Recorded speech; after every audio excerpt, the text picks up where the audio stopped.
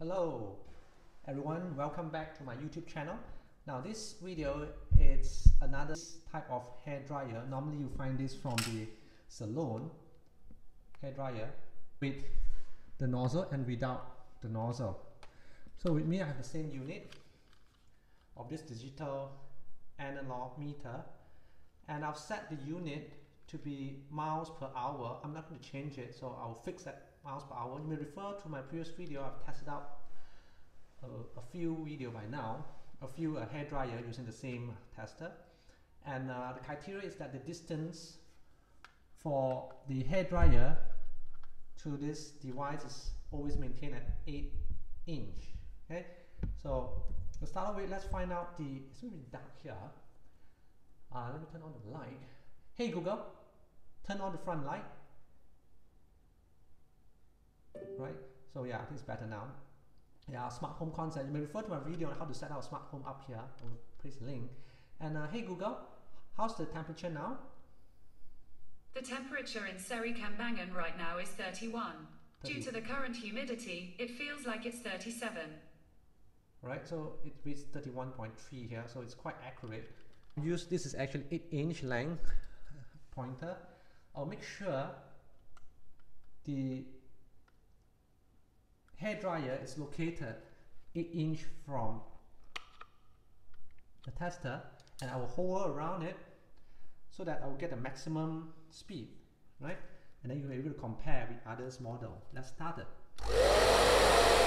Okay, so there are 3 levels, or there are actually 2. It's close. 1, 2, and then normal temperature, level 1, and we are not going to test the second level because it's going to be really high temperature for this hair dryer. So I'll try to at room temperature without turning on the heater, level 1. For this hair dryer, find the speed and maintain at 8 inch at the correct angle. We can find 6, right? 6 depends on which angle. The nozzle is actually 11 or 13.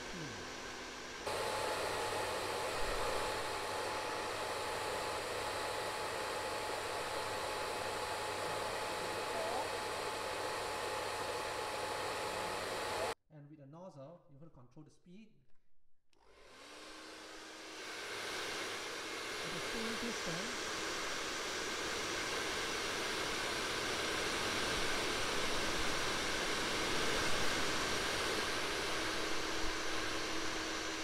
that will be what?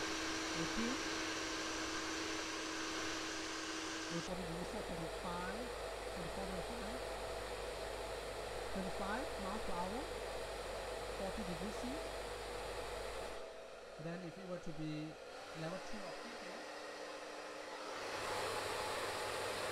speed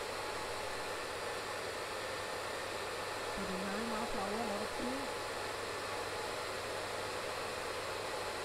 2. This Salon type hair dryer, you can go up to what, 36 miles per hour to roughly 48 degrees, 49 degrees.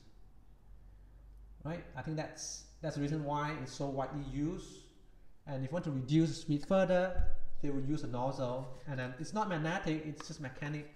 The reason probably why it is so widely used around the saloon for this type of hair dryer. Right? So this is the testing. This is the result I get from this type of hair dryer.